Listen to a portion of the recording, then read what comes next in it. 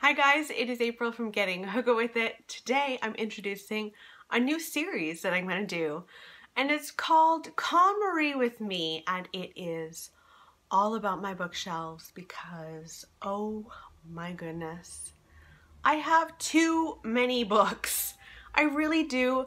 And what used to bring me joy when I would go to my shelves and look at my shelves is no longer bringing me joy. Like, I go to them and I feel like that's overwhelming.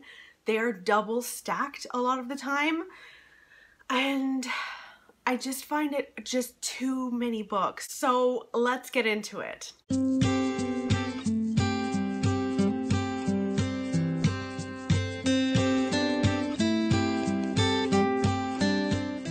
So I'm going to first of all insert what the before looks like, which is a massive set of bookshelves that just look a mess. They're not pretty anymore. These bookshelves are great. These are the books that I'm looking to unhaul.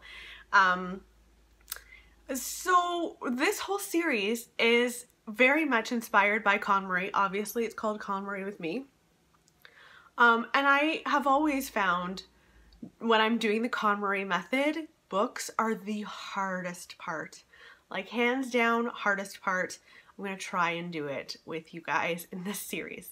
So I've got some rules to keep me on track.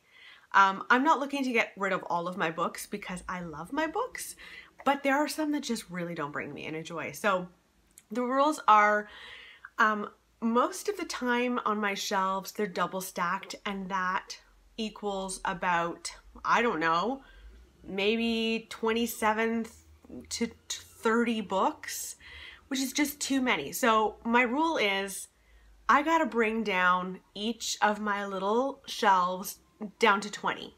Must. I've decided I'm gonna be nice to myself and allow myself to keep 2 for limbo, and I'm gonna create a limbo shelf. And you know, as I go on in this series, if I majorly screw up and I get to one of my bookshelves and I'm not able to bring it down to 20, well, whatever the difference is, I have to go to my limbo shelf and start like pitching some books. And hopefully eventually I'll go to my limbo shelf and go, why do I have any of these at all? So without further ado, let's move into my first go at Konmari, my bookshelves. So this first one I'm hoping isn't going to be too hard. I've got 24 books. I'm gonna go one by one and see what I think. So this first set of books are all thrillers. So this should be fun. First up is Emma in the Night by Wendy Walker. This is about 2 girls who go missing, and years later one of the girls comes back and the other one doesn't. And it appears that she's lying about a lot of stuff. So we follow her and a psychologist who's trying to help her out. I have always been intrigued by this book, so I am going to keep this book on my shelves. Emma in the Night does spark joy with me, even just the cover. So, okay, keeping. Next up is Reconstructing Amelia by Kimberly McCreight. This is about a mother whose daughter dies very suddenly. She jumps off of the school roof, or does she? So we follow this mom who thinks, absolutely not, my daughter Amelia never did that, and she has to reconstruct and find out who Amelia really was. Doesn't sound like she really knew her very well. Again, this totally sparks joy for me, so it's staying. Next is The Wasp Factory by Ian Banks. This also sparks joy. This is more of a horror. I don't know why it was in like the thriller category. Sometimes I mix the two. But yeah, this is about a psychopath, and we follow him as he kills people in his family. And I really love getting into the minds of really psychotic people. So this sparks joy. It's staying. I only have 4 really that really need to go. If I can do more, that's amazing. But next is The Perfect Nanny by Leela Slimani. And this is about 2 children. At the very beginning, you find out that they're murdered by their nanny. You go back in time and find out why and how.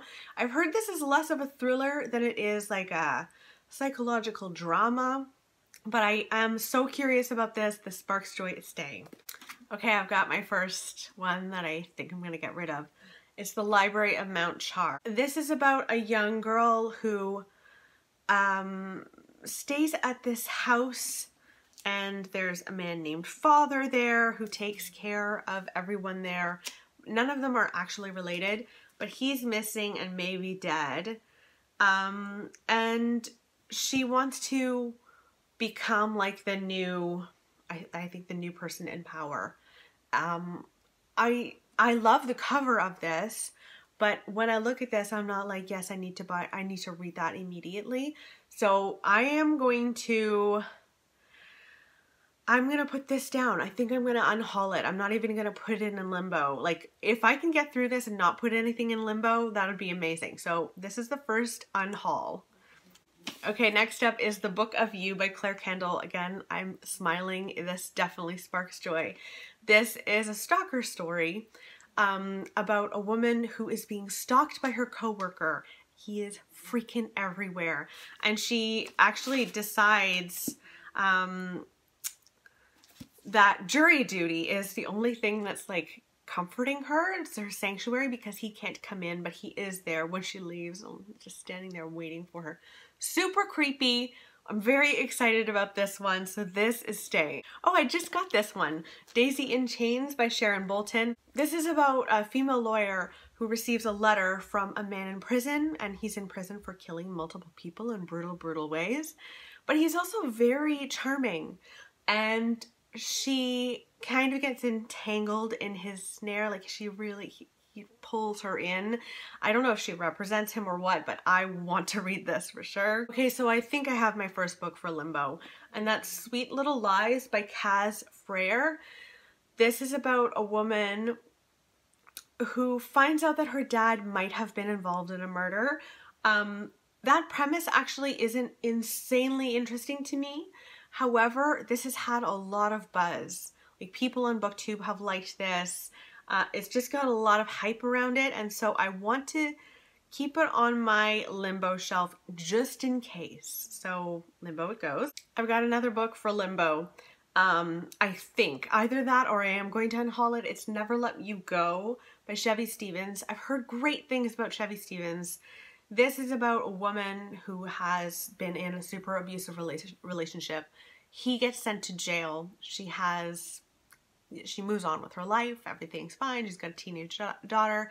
And then he's released, and she begins to feel like he's very much stalking her. Like, her home is broken into. People are threatened. I think I'm probably going to put it into limbo, see what I could do.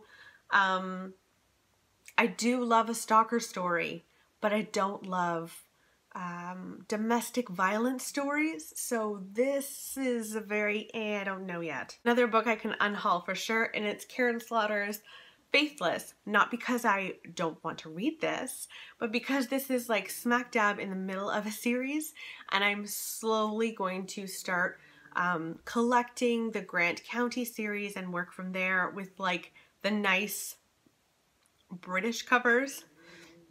So this is gonna go.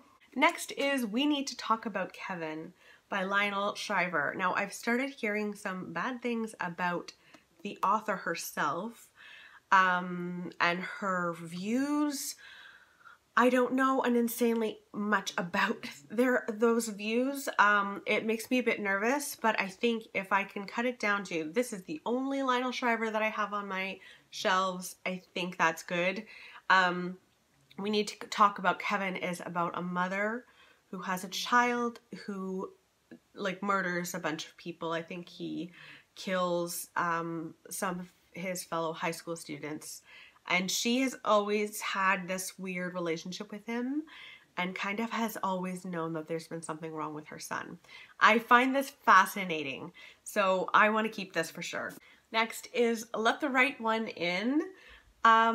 I watched the movie of this, but I've never read the book.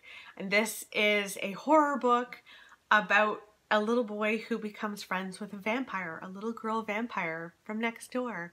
They become friends, and it sounds like he has a rough life to begin with, and she comes in and kind of saves the day, but is also a vampire. It does sound really, really fun, and I think I'd like to keep this on my shelves because this would be a really good like Halloween book. And the writing, I was just reading a bit of the writing and it was really good, so keeping that. Next is Lisa Gardner's Find Her. This is about a woman who is kidnapped and she's found, I think, months or years later, and she's alive, but they don't know, the police don't know whether she's a victim or is she a victim at all. This I'm gonna let go because I'm really not loving detective stories, and there's a detective in here and I just, no thank you. So I'm gonna let that go. So The Woman in Cabin 10 is up next. This is by Ruth Ware. I've heard very mixed things about this. I've heard that some people like it and some people absolutely hate it. And I just don't know where I stand on this.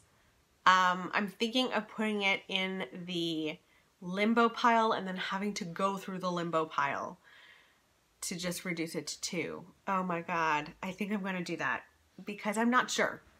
Oh yes, I'm so excited. Cop Town by Karen Slaughter. I am absolutely keeping this. I love Karen Slaughter so much.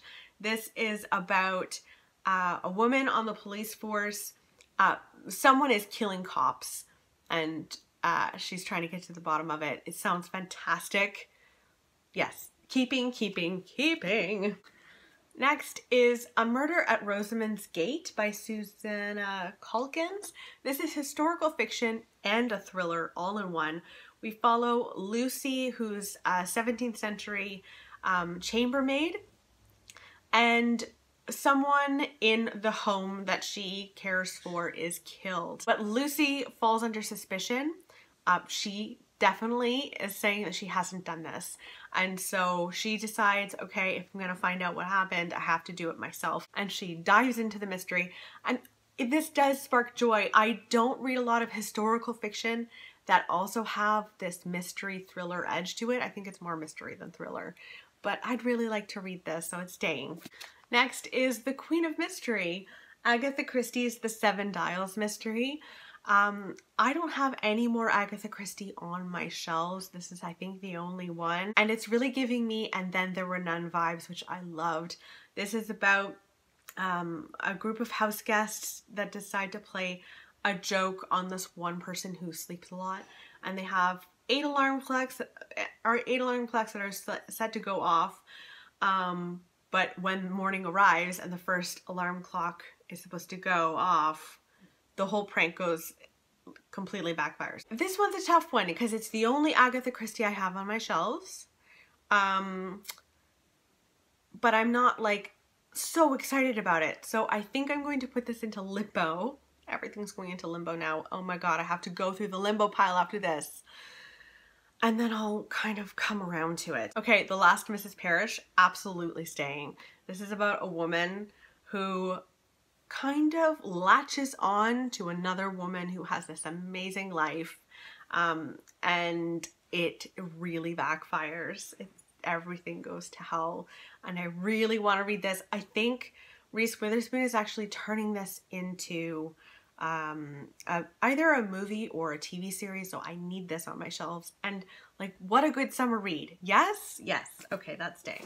Another horror classic, Dracula by Bram Stoker. I don't think I can take this off of my shelves because it's a horror classic and I feel like I should read this, so this is staying.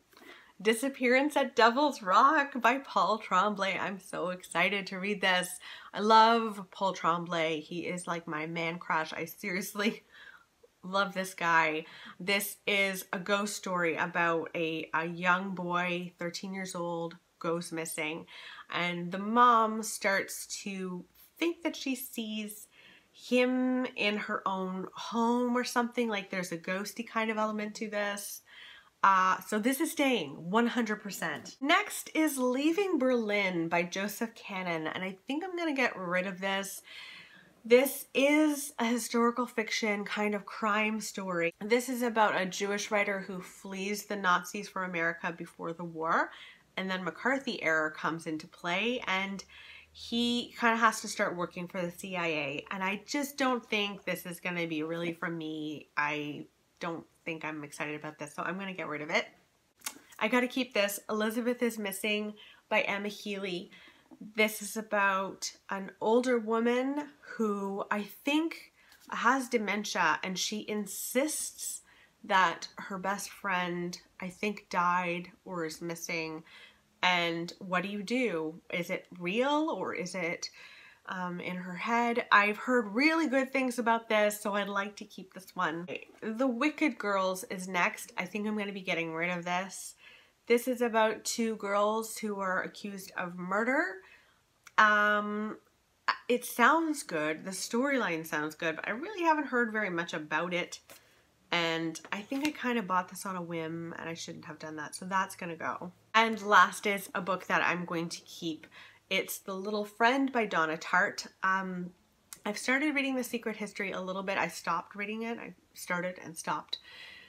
Wasn't blown away by it, but it's because the characters were annoying. I will pick it back up. But this story almost interests me more than The Secret History. This is about a little boy who is found hanging from a tree in his parents' yard on Mother's Day. His sister decides to try and find his killer. And that fascinates me. I love it when children go hunting for themselves to solve a crime. I really love that. So I'm keeping that one for sure. Okay, now I have to go through my limbo pile because I've got 4 there right now and I really want to reduce that down to just 2. Oh God. So we've got Sweet Little Lies. We have, Never Let You Go. We've got The Woman in Cabin 10, and we've got 7 Dials. And I think I know pretty much right away which ones I'm keeping. I am going to keep Sweet Little Lies, and I'm going to keep The Woman in Cabin 10 because I'm just curious about these ones. Also, they're pretty. Well, that was interesting. They both look exactly the same. Anyway, that's probably not why. So that means I am going to ditch Never Let You Go, and I'm also going to ditch the 7 Dials mystery. Oh man. So I was supposed to get rid of 4 books. I ended up getting rid of, like, unhauling 7 books. And then I have 2 for my limbo shelf. I'm very proud of myself. This is a good, okay, I'm very excited about this. Let me know in the comments below if you're really mad at me for getting rid of a book that you were like, no, I wanted you to read that desperately. I hope that you're liking this series. First one in many to come, and I will talk with you soon. Okay, bye guys.